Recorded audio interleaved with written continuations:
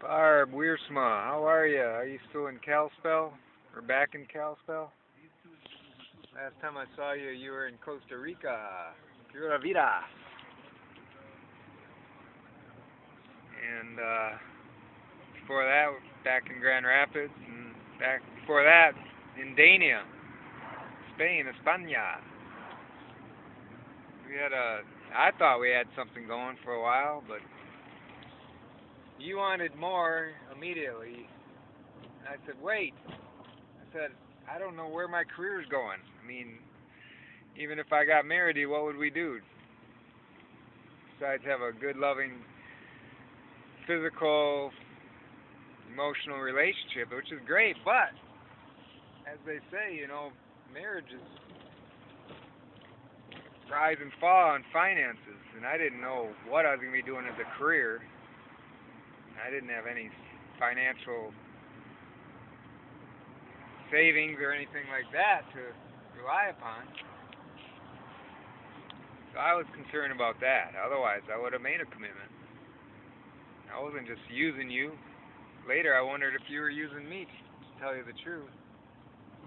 Because once I said, well, I'm not sure, I didn't make a marriage commitment to you, you took off. Then I saw you in Costa Rica, and you looked at me as if you didn't even know me. Or somebody that you used to know, as they say. That was very, very cold. I felt hurt by that. Truly I did. And I actually drove through Kalispell one time. I looked up your folks' address. I left a Bible there. I put a pocket Bible on a tractor, on a tractor seat.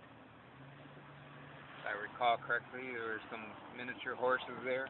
Drove around Kalispell and went into one of the grocery stores. Nice little town. I like it.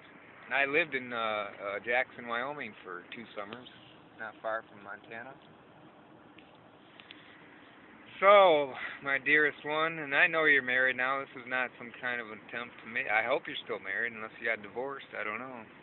Those things do happen. As far as I could tell, just from online searches and this and that, you married a Costa Rican guy, and you came back to Kalispell.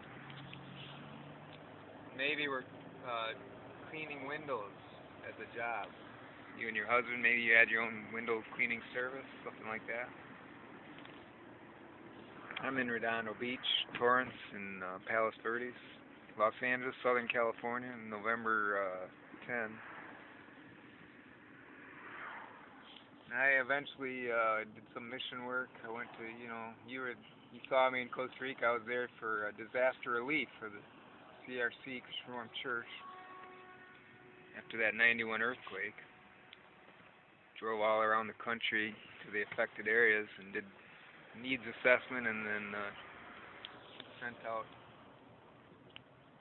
things they could have to help them, food and water and various other things. And then I eventually I stayed in Costa Rica after that. Went down south to the Osa Peninsula and taught school for a while in Drake Bay.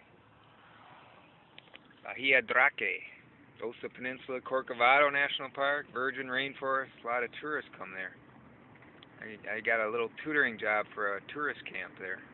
I also helped lead a few tourist trips. Was there when the solar eclipse came. And by the way, I appreciated the hospitality of Janet Ludema. She was there when I was there, and stayed at her house for a few days, actually. Missionary house that she was house sitting. And after Costa Rica, I came back to the States, got some more education, did some mission work in the Philippines, did a little bit in China and Hong Kong, came back to the U.S., did some more education, another bachelor's degree, taught school in California, public school. And then I went to my real calling. I went to seminary, got my master in divinity, and kept working on evangelism and mission work, and started my own ministry, Mustard Seed Ministries. Doing my best to tell the good news of Jesus Christ around the world, mostly around Southern California, but also other parts of the country and world every now and then. Physically and also online. A lot online. I do a lot of ministry blogging and reaching out to others online. I just want to say hello and hope all is well. I hope you've forgiven me. We need to all forgive and forget. We were all young and not very smart. Didn't know where life was going. So we don't hold grudges. We shouldn't hold grudges. So that's my prayer and that's my greetings. God bless you.